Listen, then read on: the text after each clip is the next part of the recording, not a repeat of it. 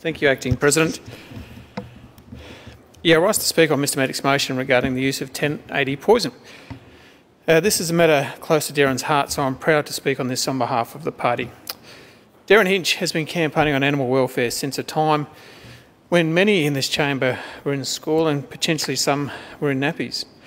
He wrote about kangaroo slaughter for the New York Times in the 1970s and took a petition with 30,000 names to Canberra protesting the live export of sheep and horses in the 1980s. In 2018, when he was a senator, Hinch introduced a bill which would phase out long-haul live sheep exports to the Middle East over 5 years. And on this issue, though, Darren spoke directly to 1080 poison in the Senate in 2018, calling for a phasing out of the substance. He called it and I quote, a horrific killing device that was placed by government agencies, unquote. And it is for this reason that we will support this motion.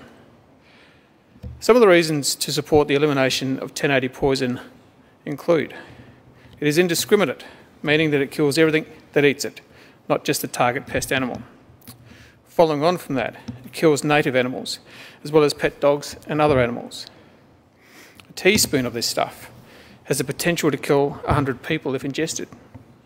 It is illegal in many other countries due to its security issues, such as in the USA, and there are councils which have stopped using 1080 in recent times in Australia as well.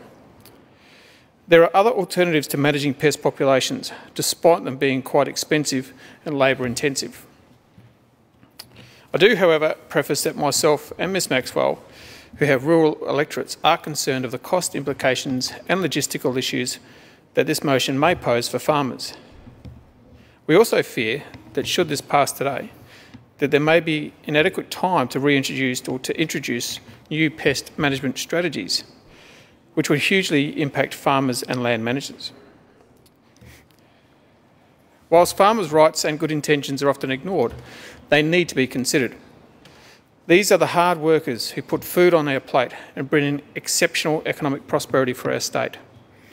We think that the time constraints in this motion may be difficult to meet.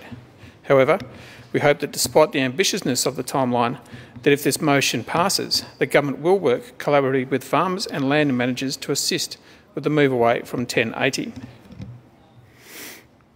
It is important to note that whilst 1080 is a cruel and indiscriminate poison for animals, it is often used to stop other animals being killed by foxes and also to preserve businesses. Chickens, lambs and many other young animals are particularly vulnerable to foxes, but they can also kill horses by digging burrows or dens in paddocks where horses or other stock may graze and therefore break a leg. Foxes are relentless, awful creatures. On farms, rabbits are a destructive animal that eat produce, burrow and cause multiple issues across the agricultural sector. In terms of native animals, despite the argument that they can be killed from ingesting 1080, the use of 1080 to eradicate pest animal populations has in some areas allowed native animal species to flourish.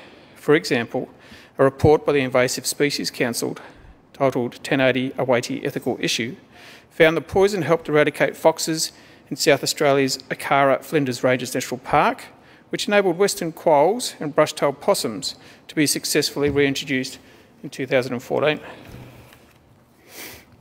So this continued narrative that people or organisations that use 1080 to control fox or rabbit populations are trying to kill everything in their sights can be misleading.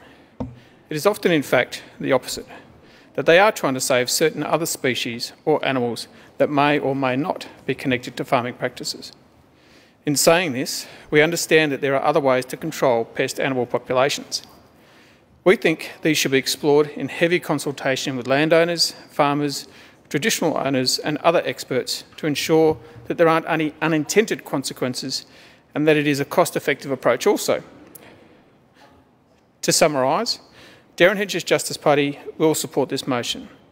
We would be very happy to see 1080 phased out in Victoria and frankly across the country. And we hope that if this motion does pass today, the government will ensure proper consultation in a replacement approach for controlling pest animal populations. I thank Mr Meddick for bringing this motion to the House, which we will support.